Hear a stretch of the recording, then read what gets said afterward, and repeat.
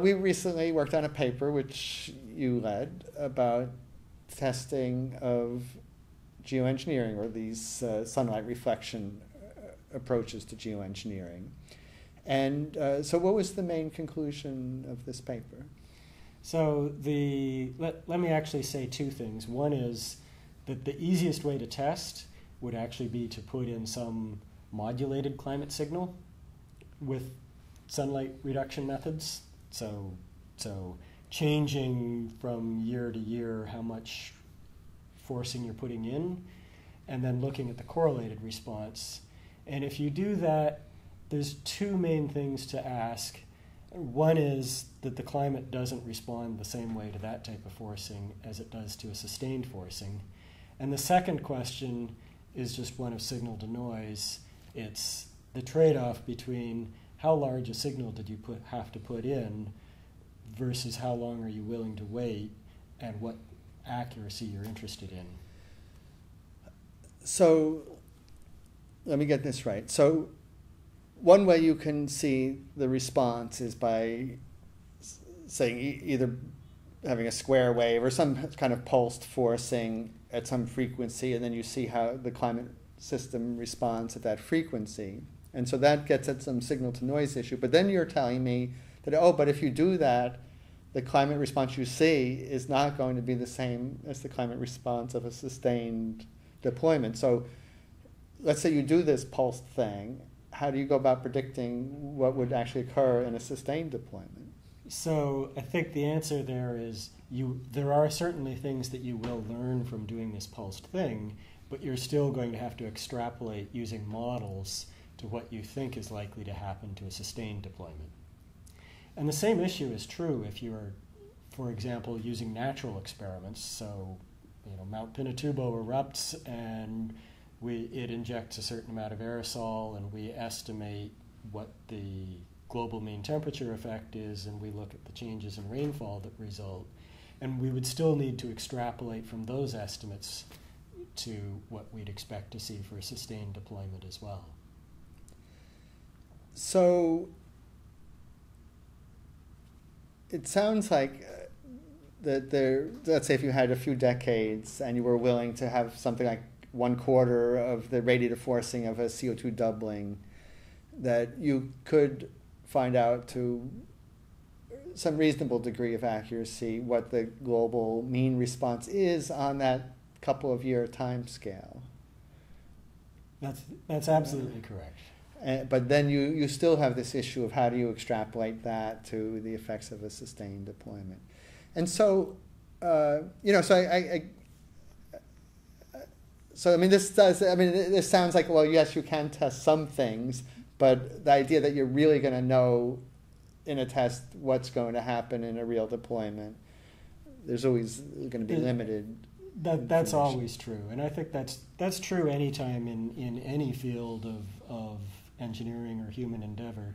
But a test is never exactly the same as the situation that of sort of the reality that you're interested in exploring.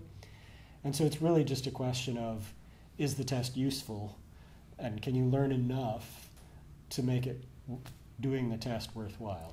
It sounds a little bit like models, right? Where it's like all tests are imperfect, but some tests are useful. So, yes. So the idea is that, well, you can do a test, it's useful, but it's not going to tell you everything you want to know. Is that? So let's consider the situation where we're several decades from now, and we believe that the consequences of not doing geoengineering are substantial, and we have models that predict what we might want to do about what might happen with geoengineering.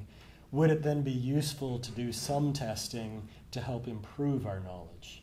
So we're not going to learn everything from a test, but we can learn things from a test and validate the models so that we're not purely relying on models. Now, another approach would be some sort of hybrid approach where you're testing processes, right? So there might be some tests, say, to do with particle aggregation and dispersion, and maybe some other tests having to do with effects on stratospheric chemistry, but not it wouldn't really be a full test of the full climate response. And so you just try to build up confidence in model parameterizations and then hope that the model is right for the bigger climate scale stuff. Right, and one can also test one's models by making sure that they replicate the next volcano that goes off, for example, that we're able to predict that the response that we see in a model gives us an awful lot of confidence that the models would be right. So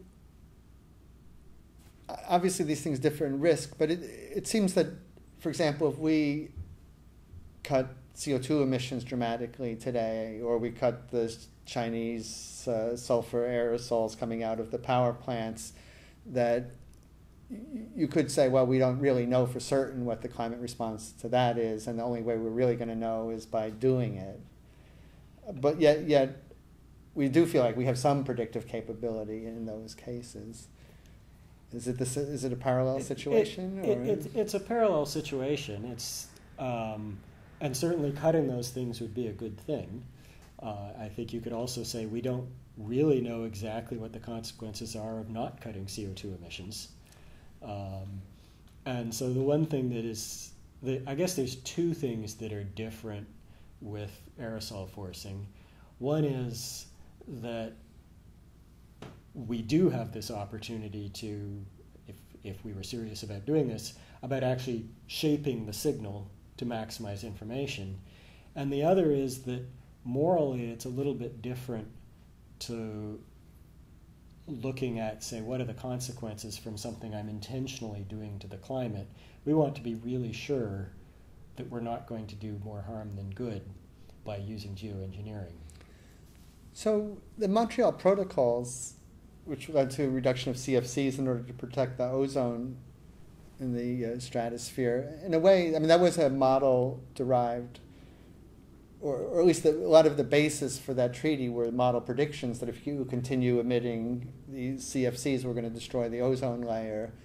And also the benefits of reducing CFC emissions largely came from models. And so, there is a history of, I don't know if this is a question, but there is a history of doing things based on models. I mean, you could say that not the whole, but a lot of the concern about global warming is based on model predictions, and we want to avoid these things that the models predict.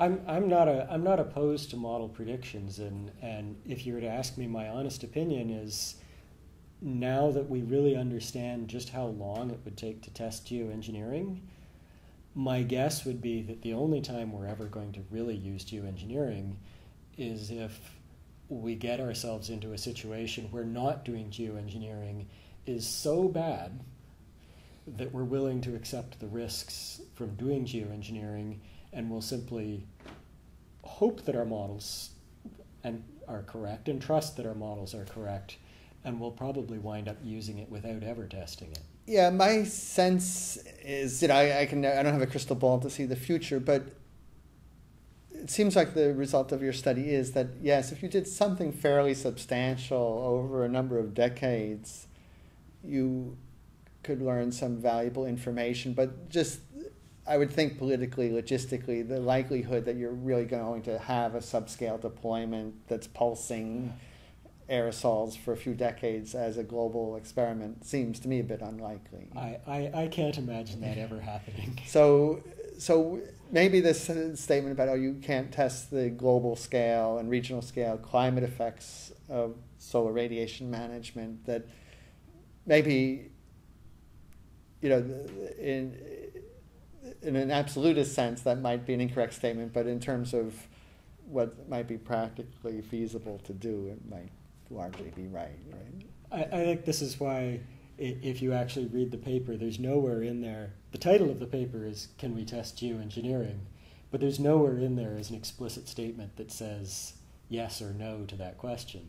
I mean, strictly speaking, of course you can test it, but practically speaking, I don't think that's ever going to happen. It reminds me of Marchetti's paper that first introduced the word geoengineering. If I recall correctly, I think the word never appears in the title of his paper, but never in the body of the paper. So maybe there's a tradition that we're carrying on here. I'm happy to be in a grand tradition.